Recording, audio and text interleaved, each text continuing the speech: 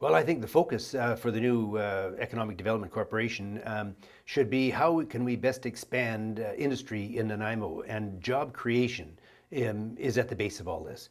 We have a wonderful university, Vancouver Island University, and they are prepared to try to create tailor-made programs for new industry.